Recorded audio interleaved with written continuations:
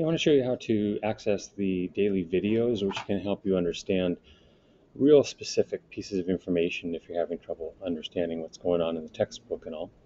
You're going to find these in AP Classroom, so log in like normal, like you would for a quiz.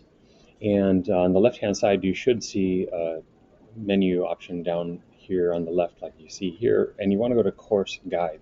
Now, the trick with this is figuring out what unit we're in when we're in a chapter. So currently, when I'm making this video, we're in Chapter 9, which happens to be in Unit 4.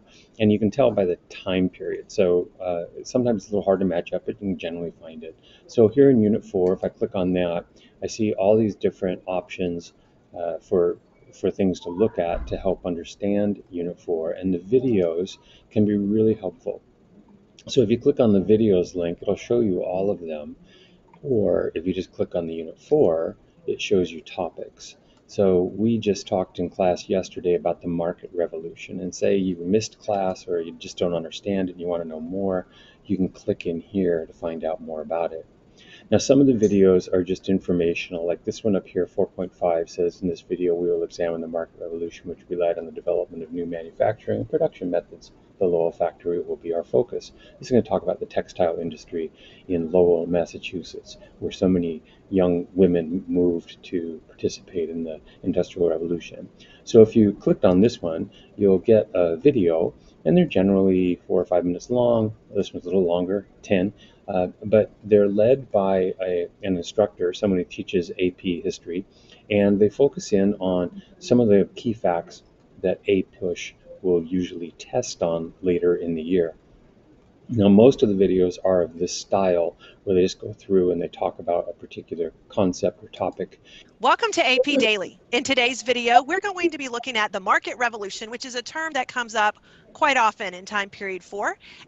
And so they'll talk about that. They generally start off also by focusing in on the APUSH learning objectives, which I don't spend a lot of time sharing with you. They're there, but it's nice to sort of frame what you're going to be looking at.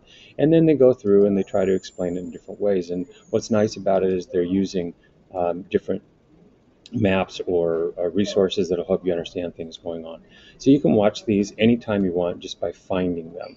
Now, there's another type of video which usually comes near the end of a unit, excuse me, where it'll focus in on an AP skill. In this case, they're focusing on causation. So usually the first and the last videos in a unit are dealing with an APUSH concept, contextualization, how do things go from time to time and how do they stay the same and all that sort of stuff, as well as other skills down at the end. So you should be able to find individual items if you're having trouble understanding something from your assignment, and give it a shot, see if it works for you.